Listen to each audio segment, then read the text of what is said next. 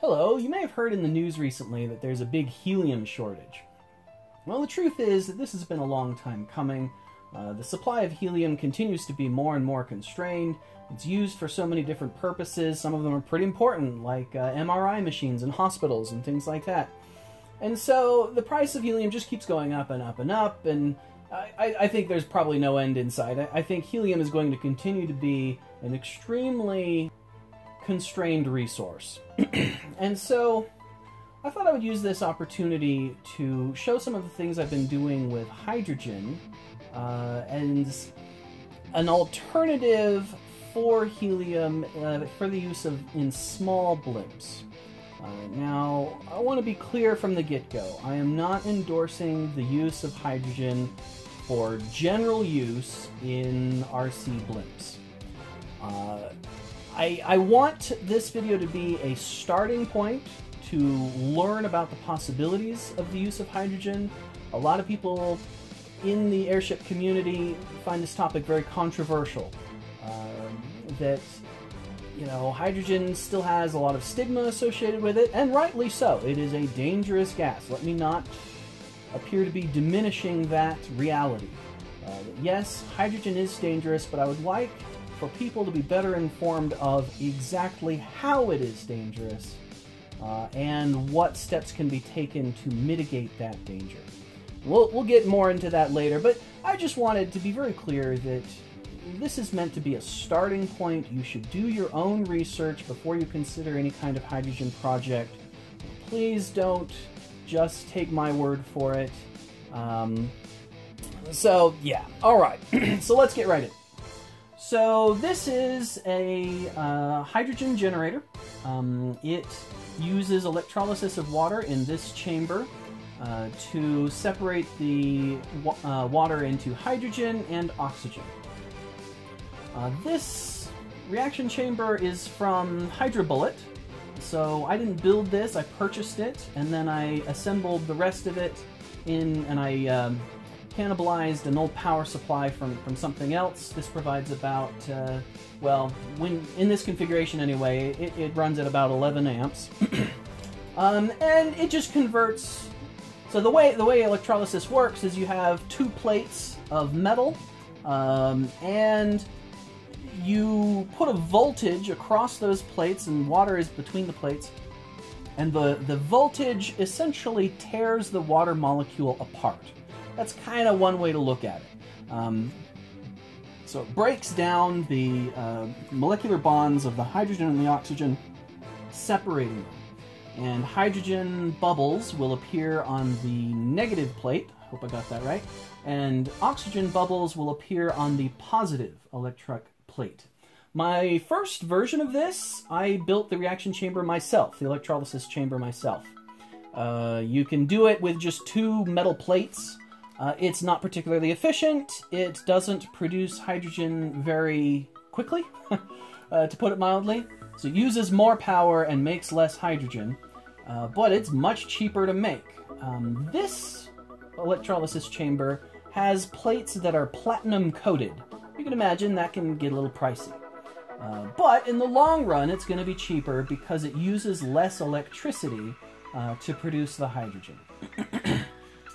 So let me show you how this works. I'm going to go ahead and plug this. I'm going to take, so this tube, this is where the hydrogen comes out. It comes out of this tube, bubbles up through this water, goes into this chamber where it's then sent to the bottom of the chamber, and it bubbles up through water that's inside this chamber and comes out this tube. You filter it through water like that so that it's it removes contaminants because there can be things dissolved in the water and you don't want it to come out into your blimp envelope. So I'm just going to plug this into the valve here and turn this on, and it's going to start slowly filling this envelope. It does take a little while. This is not going to fill an envelope anywhere near as fast as a compressed gas cylinder would, but you probably shouldn't have a compressed hydrogen cylinder lying around, because if there was ever a breach of containment of the cylinder, now you have a huge amount of hydrogen just sitting there. That's no good. So I think this is a safer alternative than having compressed hydrogen. It's certainly cheaper. I think compressed helium cylinders, that's probably okay. But I get kind of nervous with a compressed hydrogen cylinder. Not that I haven't done it, but you know, still, it's probably not a great idea. Let's see, a few more things I wanted to talk to you about. If you do want to pursue your own hydrogen generator, if you want to just go out and buy one, they sell them on Amazon, places like that. But you've got to be careful, because if you buy a fully assembled one, almost all of them are not, they create hydrogen and oxygen simultaneously in the same output. So you've got one tube coming out which has both hydrogen and oxygen in it. That is no good. Do not put that into a blimp, because hydrogen plus oxygen equals bad. that's the basic reality of it. What you need is a H2 generator, or they're often called a hydrogen separator rather than a hydrogen generator. And especially make sure that it does not say a HHO generator. HHO, hydrogen, hydrogen, oxygen, that's going to make a mixed, it's going to make a hydrogen-oxygen mix, which is certainly not what you want. Okay, I'm going to let this run for a little while, and it's going to fill this envelope, and then we'll continue the video.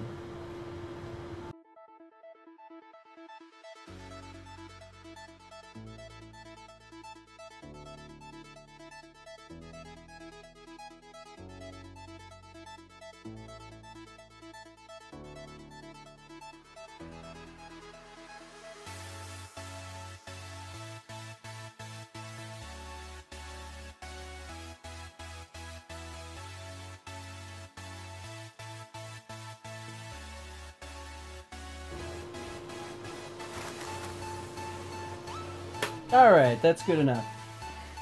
So, yeah, for a micro blimp like this, it takes about, well, it takes a few minutes to fill it up.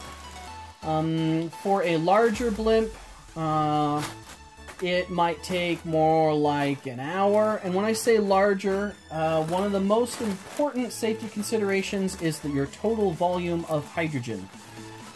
So in terms of pure energy potential, that is sheer ability to burn, all of the hydrogen in this envelope has less joules in it than a single teaspoon of gasoline. So not very much. So hydrogen per volume just does not have very much energy. But if you have a large volume of hydrogen, obviously that's going to mean a larger amount of energy. Another thing to be aware of, these generators, they can't create very much pressure. At least this one can't. So you're going to have to top off your envelope using some other lifting gas. Do not blow into this. So do not top it off by blowing into it, because your breath would have oxygen in it that would then mix with the hydrogen and create a highly flammable mixture. So yeah, just top it off with a little bit of helium. So you are still going to use a small amount of helium, even if you go full hydrogen. So, in order to better understand the risks involved in using hydrogen, we are now going to take our envelope and set it on fire. So, okay. The first thing I want to draw your attention to is it ignites very easily.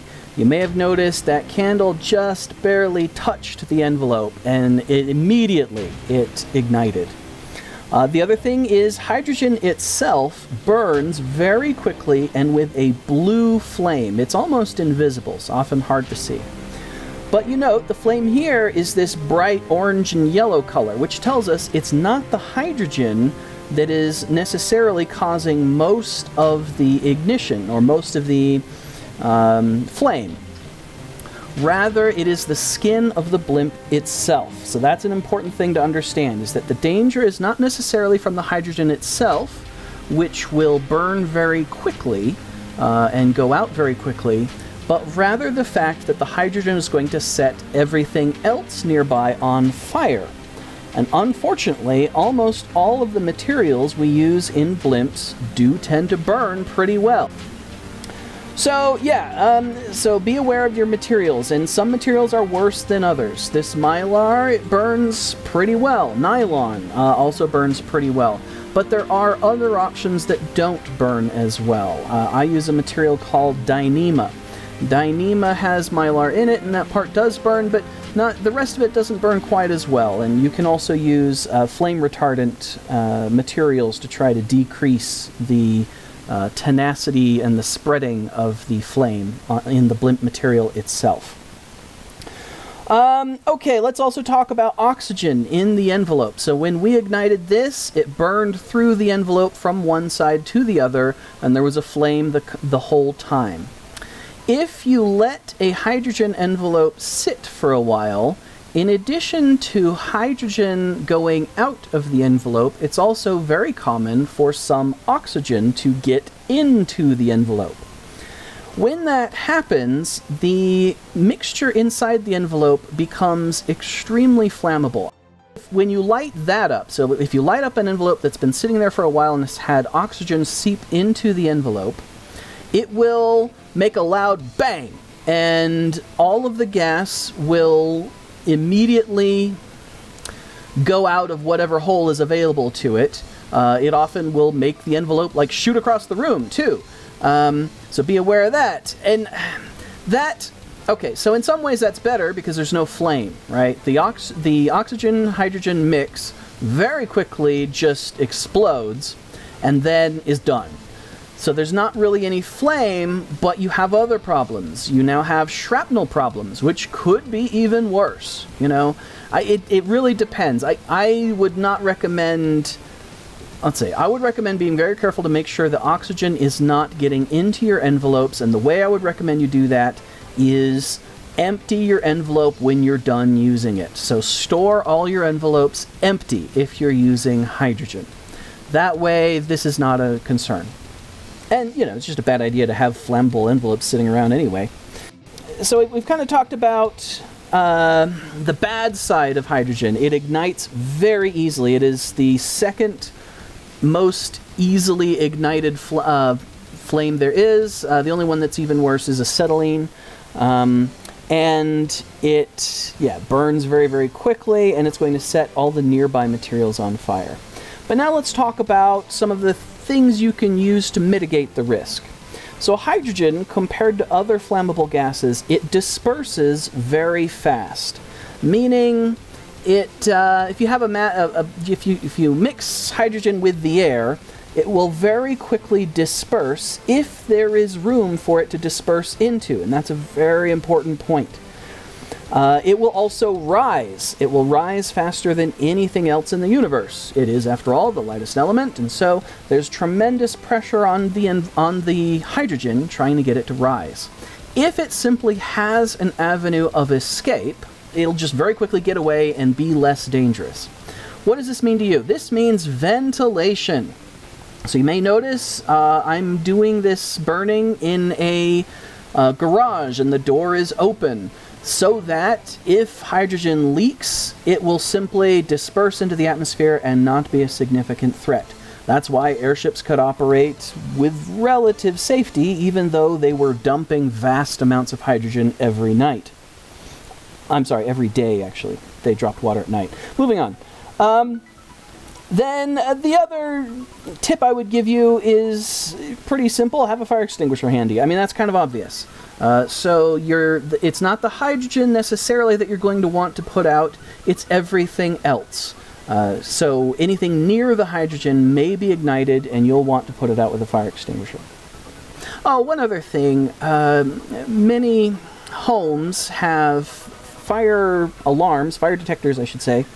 And if they detect carbon monoxide, then most carbon monoxide detectors, all the ones I've run into, will also be triggered by hydrogen. It is likely that the fire alarms in your home will be set off by hydrogen. So you will be aware when there's a problem, and you can open the windows and do whatever you've got to do to try to disperse that gas. Alright, yeah, I think that's about it. So one last time, hydrogen is dangerous. So if you are considering using this, I want to make sure that you learn the risks involved. And I don't mean just from this video, I mean doing research on your own. So learn the risks involved, do what you can to mitigate those risks, and just be safe. Hopefully you found this helpful, and let me know if you have in the comments. And I appreciate you watching, and hopefully you'll watch next time as well. Thanks, bye.